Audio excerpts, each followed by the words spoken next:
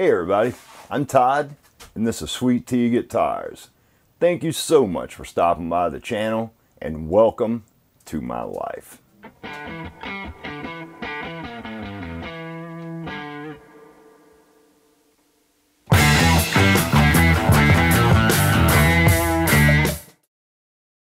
Alright you guys, when we left off the other night, I was working on the nut, on the Astrolabe 25. I've got this thing strung up and ready to roll.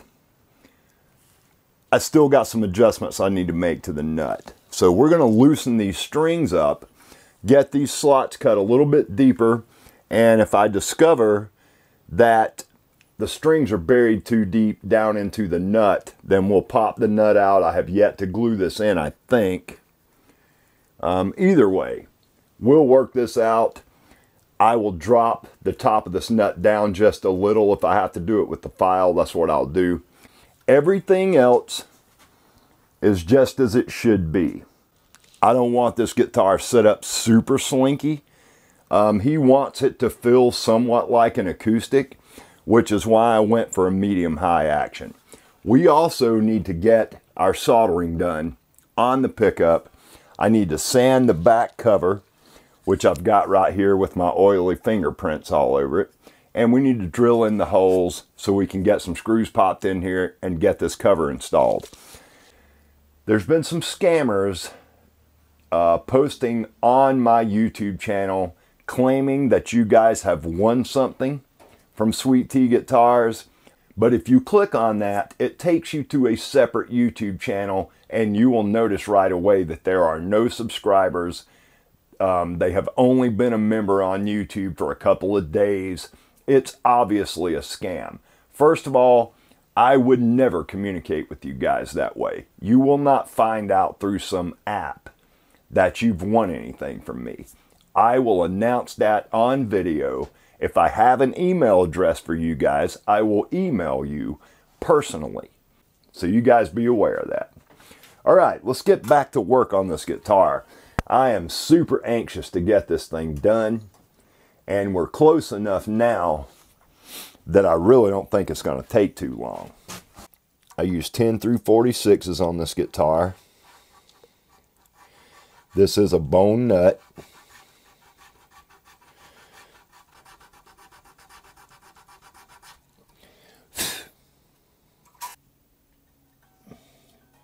Oh, that is about perfect right there, you guys.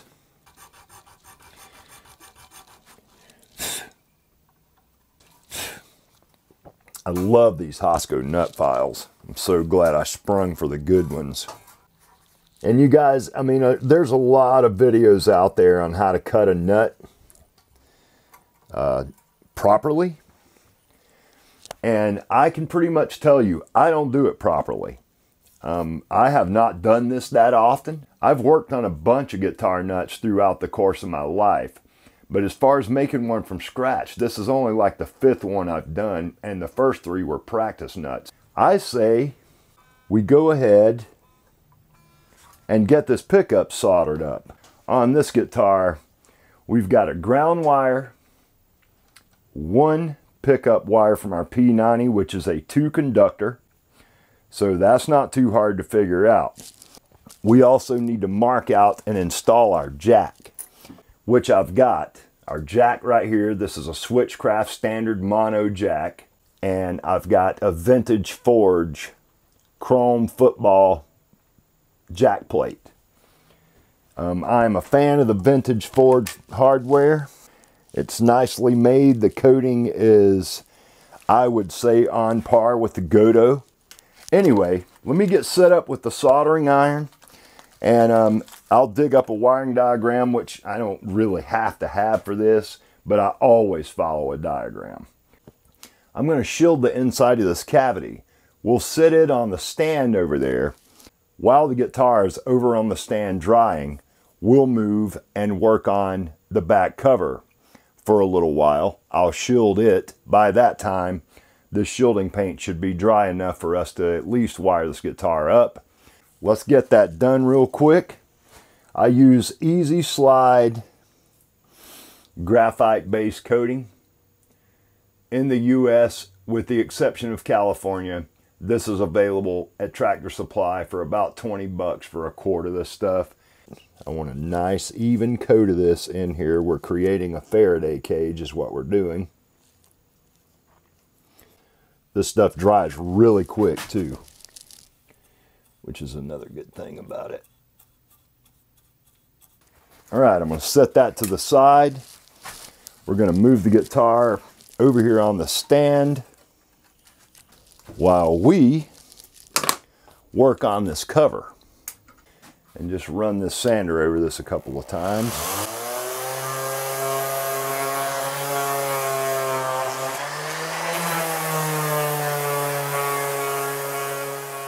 And that's pretty much all we needed. That is some beautiful curly walnut. This came from the same piece that the top was made from. I got some 320 grit on this block right here to make sure we take care of any little swirlies that may have been left by the random orbit sander. I don't see any, but they'll show up. We'll go for the Crimson Penetrating Guitar Finishing Oil, and I'm just going to use a paper towel. We will continuously wipe this stuff on here until it starts to puddle. Oh yeah. This is pretty open grain, so I'm going to pour it to it, you know. All right, we'll let that sit for a few minutes, and then I'll buff that back, what's not absorbed anyway. Then we'll wipe a couple of coats of Crimson High Build Guitar Finishing Oil on this thing. And it's already pretty much absorbed it. Let's just go straight to this stuff. I'm just going to drizzle some across here.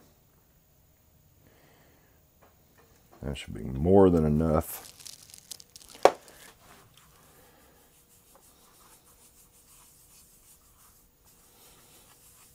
I'm going to let that sit for a few minutes. We'll buff this back and shield it real quick. I'll be right back, you guys. I had to run a couple errands with my wife. I'm back now. We're ready to get back rolling. It's been about an hour, hour and a half since I was last down here, and we got that shielding paint brushed in this cavity. Let's get these potentiometers put back in. We'll get the knobs installed. Actually, we'll probably solder this up before we put the knobs back on. But I'm going to go ahead and solder this up. Then we'll do this nut work down here. We'll get the jack installed. We'll be ready for a sound demo, you guys. It's not going to be long. Usually use a 250K pot for single coils, 500K for humbuckers. And then as far as your tone capacitor goes, all that comes down to personal taste. I'm going to go with a 33 microfarad tone capacitor on this guitar, mainly because this is a P90, and I feel like the 33 falling in the middle of the frequency spectrum, at least between a 22 and a 47 microfarad capacitor.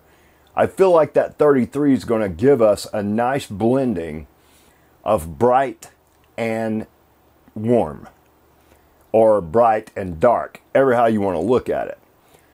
If we wind up putting this 33 in here, and I notice that too many of the high mids around that 2 to 8K range on the frequency spectrum, if too much of that gets gone and it starts sucking the high mids out of the tone, we may go to a 22 or a 47. We'll have to experiment. I got a feeling a 33 is going to be a good choice for a P90. We're going to find out. I'm not putting a treble bleed circuit in this guitar. I happen to know that the player that's going to wind up with this thing, my friend the Doc, he's not going to be doing any volume swells or anything like that. He's probably going to be a set it and forget it kind of guy. He's not going to be messing with the tone or the volume knob too much. The reason I wanted to put a tone capacitor on this guitar to start with, so he would have some tonal variation on this guitar in case he decided to start jamming with other people or whatever. I am so glad that those recesses on those holes ended up right after all was said and done, because they're pretty much perfect as far as depth goes. I've got just enough of the potentiometer sticking up through this top that I can get 3 or 4 thread bites. We're going to leave the ground wire alone for now because I know I'm going to have more than one wire to run to ground, and I don't like heating the pot up, letting it cool, heating the pot up, letting it cool. All right, let's take a piece of shrink tube. I want this to look all nice and dressed and everything down in here. I bought some new shrink tubing.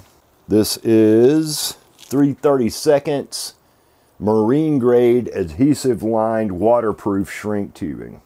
Shrink that tube down.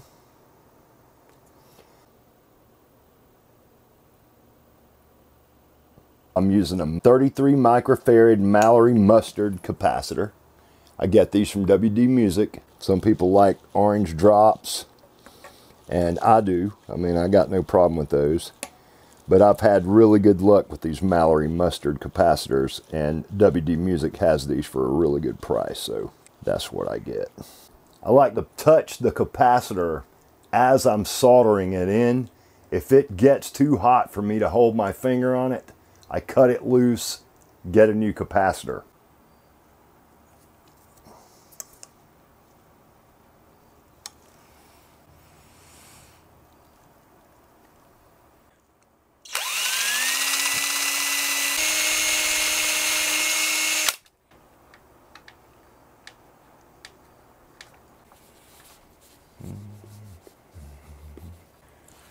Jack installed.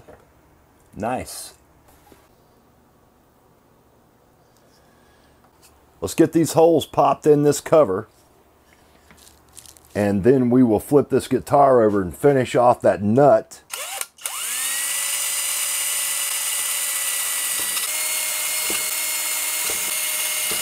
And 4. Now what I'll do is go to a smaller bit.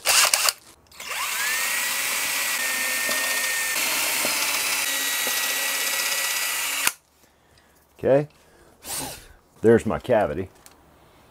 It's not the cleanest work I've done, but it's nice and straight down in there. Let's get these screws installed.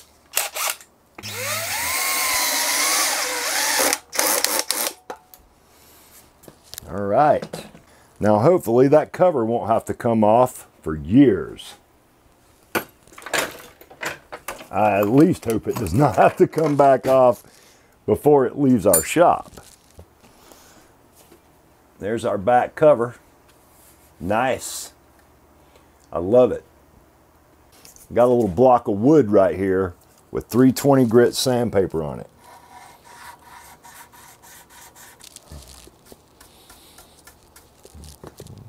A little bit more. I'm going to put a new piece of sandpaper on here. I'm going to roll these sharp corners off as well. This has got 400 grit on it. Let's take a couple of spots of super glue. We'll use medium Star Bond. And I'm just going to put a couple of drops down in the bottom of this nut slot. One there. One there. I don't want much, just enough to hold it in place. Just like so. We'll give that a second just to dry.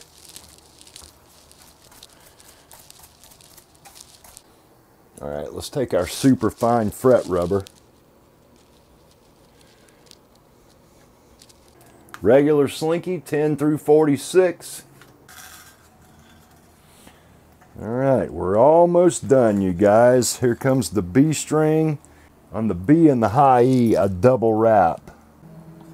I've done that since the late 80s.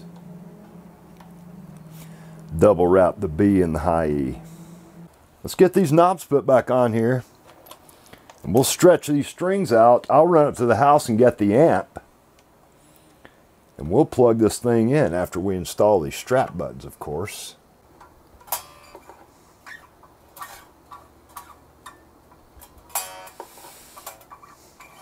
I've been working on setting the intonation and all that stuff. I didn't want to film all that because it's a lengthy process, and I didn't really want to go through a tutorial on how to set intonation on this guitar. It's my first wraparound bridge install, and I've set intonation on a wraparound bridge before, but never on a Godo Surprisingly enough, and I'm having a hard time believing this, but I've checked it multiple times, the only adjustment I had to make on this thing is I had to elongate or move the saddle away from the nut on my low E. Every other string on this thing is intonated perfectly from open to the 12th fret, which tells me that I got super, super lucky when it comes to making the nut, placing the frets, and marking out my scale length line. That's luck, you guys. That is not anything I planned. I fully expected to have to utilize the full travel of the saddles on this guitar. Ultimately, what that means, if you don't have to make too many intonation adjustments, is that you've got the same distance from the leading edge of your nut to the 12th fret that you do from the 12th fret to the point of your scale length line that the saddle's riding on. This thing has been such a lesson teacher for me, you guys. I love this guitar, and I have learned so much about guitar building from making this thing. It took me a long time to make. I started this guitar in March.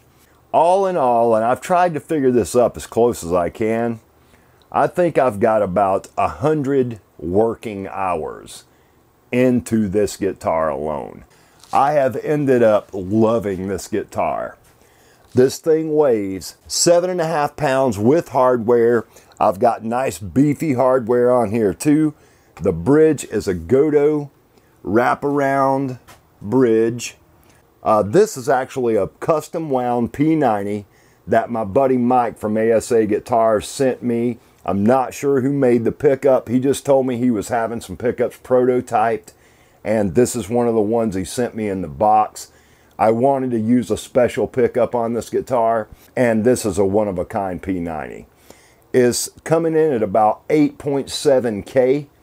It is a bridge pickup, so it is straight wound. It's not reverse wound or anything like that. I've used 2 Borns low friction 250K pots in this thing. They are both linear taper. There's no treble bleed circuit. There's nothing funky done about the wiring. I used Geiger locking 3x3 tuners because I love these pearl buttons. They're not obtrusive.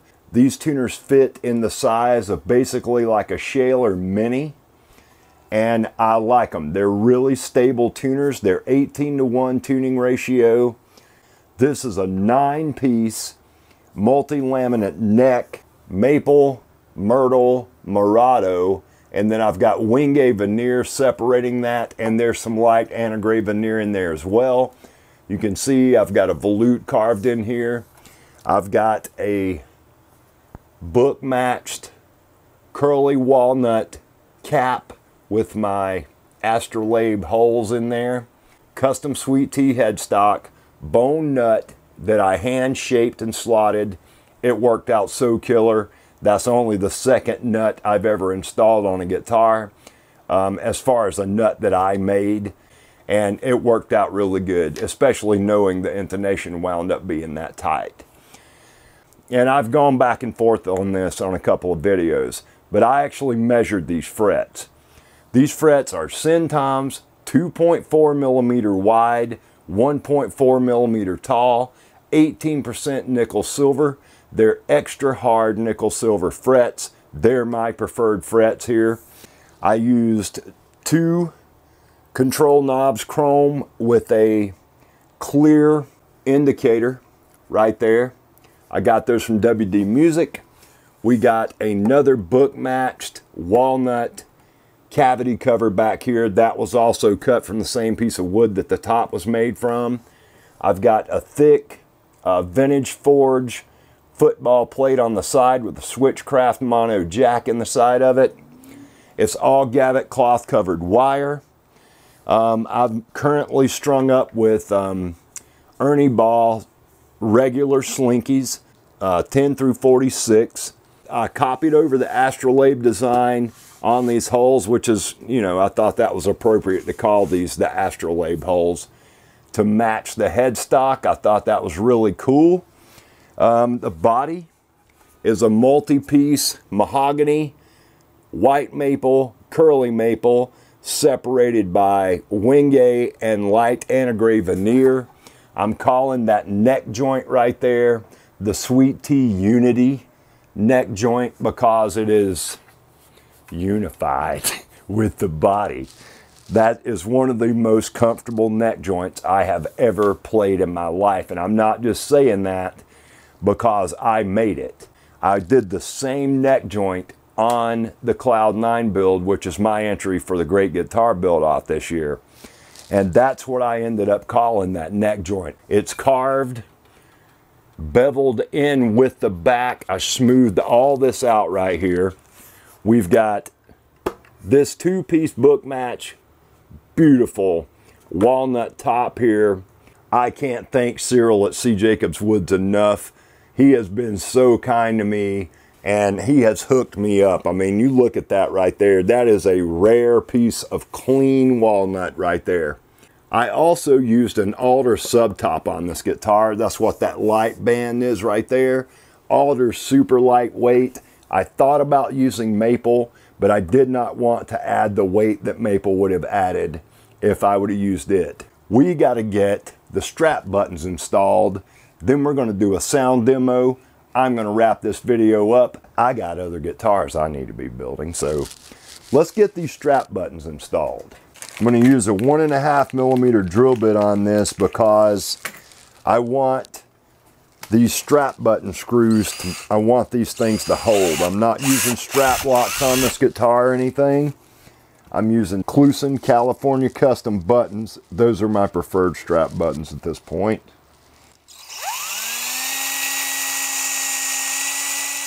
And here's the strap buttons I like. These are slightly larger than a standard, like a Gibson or even a Fender style strap button. And there we go. You guys, I have almost impressed myself with this one. This is my 8th scratch build ever. I've done a bunch of kits in my life. I've done a ton of repairs. Between this and the Cloud 9 guitar that I just built for the Great Guitar Build-Off, those are two of my favorite guitars ever, not just ones that I've built. But the Cloud 9, I love that guitar so much. I mean, it's a rock and roll machine. This guitar is more jazz, you know? I mean, it's funky. Don't get me wrong. I wanted this guitar funky. But I think a jazz player would really love this guitar, especially considering the fact it's got one P90. I have no idea how this thing's gonna sound. I've been playing around on it, but I have not plugged it into the amp yet, so I don't even know if the pickup's gonna work. Let's do a sound demo and get this wrapped up so I can release this video tomorrow, hopefully before the live stream at Crimson. Let me get the amp set up, get everything ready. We'll film a sound demo. We'll talk a bit more after I'm done with that, and we'll wrap this video up, you guys. All right, you guys, finally. We're about to put her through her paces a little bit, as much as I'm able to anyway. So I'm gonna start off on a jazz chorus channel. I got the volume and the tone wide open. I'm not gonna mess too much with those. I'll do my usual thing, play through some chords. We'll end up with some heavy distortion, see what this P90 will do, cranking some metal through it. But first, let's see what it sounds like in that tonal range that this guitar was meant to be played in. Little chorus, just a little bit of reverb. Too much chorus.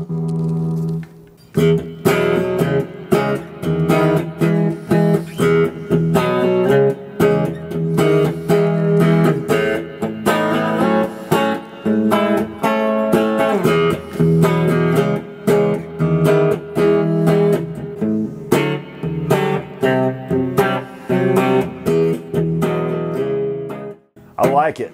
It's chunky, it's smacky, it's spanky. It almost has a little bit of a Strat quality to it, I think. It's beautiful. It's got a great sound to it. I love a P90 anyway. Let's crank this thing up a little bit.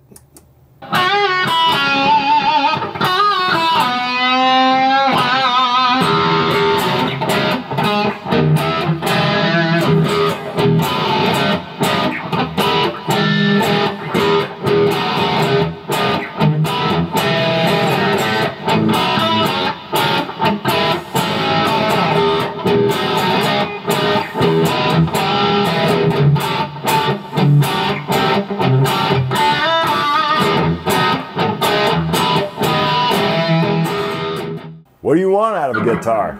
You know, for this thing to be a single pickup, P90, as far as that pickup is away from that bridge, and to still get that kind of clarity and that high-end reproduction, I'm super impressed with this pickup. All right, you guys, we're going to wrap this video up right here. I am so happy with how this guitar has turned out.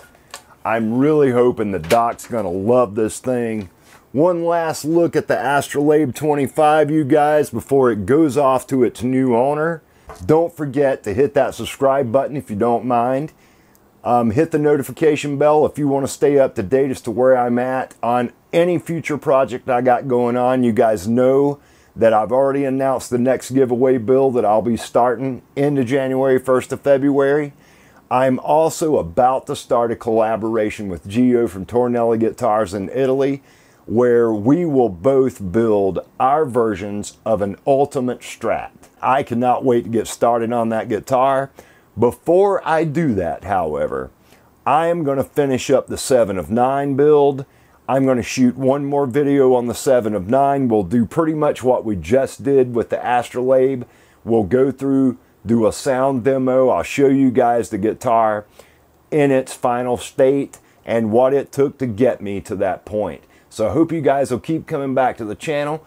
Throw me a like if you don't mind. Leave me some comments. Let me know what you think about the channel. As always, you guys, until the next video, peace and love.